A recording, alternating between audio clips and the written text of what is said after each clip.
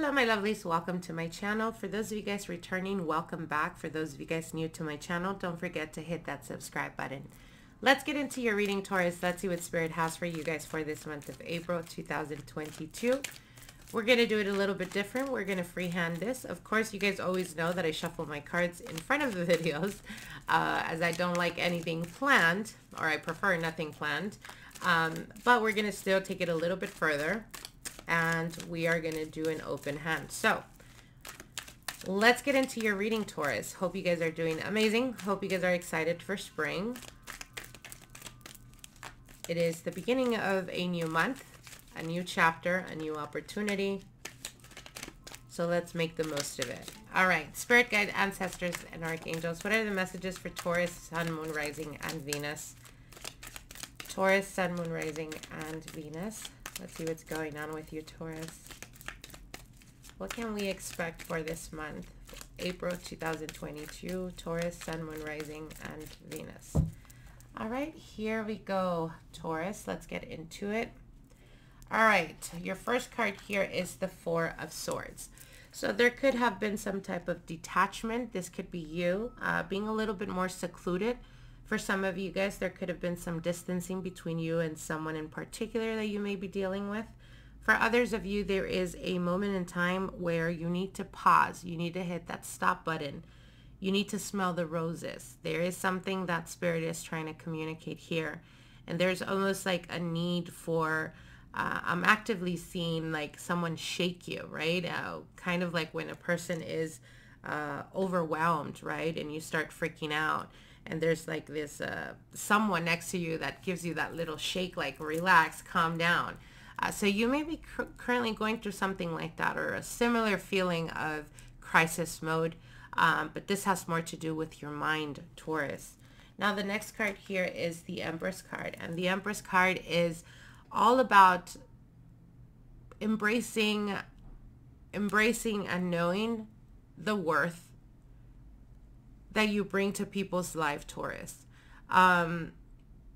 It's almost like what I'm hearing here is there was a moment in time where you secluded yourself, whether it was because of situations, whether it was because you were dealing with a partner that little by little started to pull you away from your family or friends, or perhaps even completely, non-existent social life.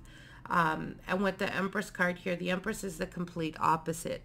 It is all about giving love or sharing love to the world and to those around you. So there is definitely a bit of a contrast energy here. I feel like for a lot of you guys, you're being nurtured, you're being loved, or you're being appreciated, or people are trying to give that type of emotional support. It can also indicate having the need to come to terms with something in your life that you're currently going through, where there is the desire or want for expansion and growth, but there's also fear to the point that it kind of freezes you in time and you're not able to really react or even take opportunities because you're so much in your head, or you're so much doubting what you're capable of doing, Taurus. Whether it's people around you, or whether it's a partner, or whether it's, your coworkers, your boss, that has a tendency of kind of like quieting your voice, or whenever you try to speak up, they quickly try to criticize or critique. What they're telling you here, it's about really knowing your power. Knowing your power, not only that, but standing in your power. This is about being unapologetically who you are and who you were meant to be, Taurus. So what I'm hearing for this month of April, it's going to be very important to embrace every single aspect of your life, even those things about you that you feel you're ashamed of, or you feel that makes you very different from others or those around you.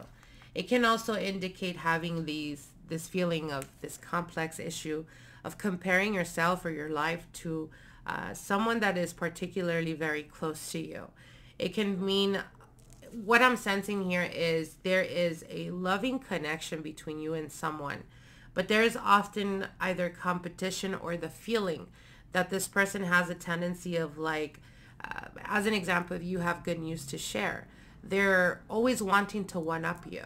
I recently bought some shoes. Oh, really? Well, I recently bought some $500 shoes, that type of thing.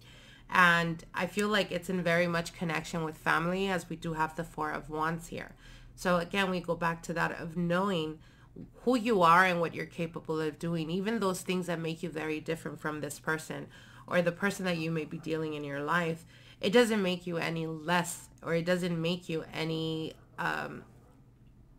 it doesn't make you any less, or it doesn't make you any much more different than if that person was to truly embrace who they are.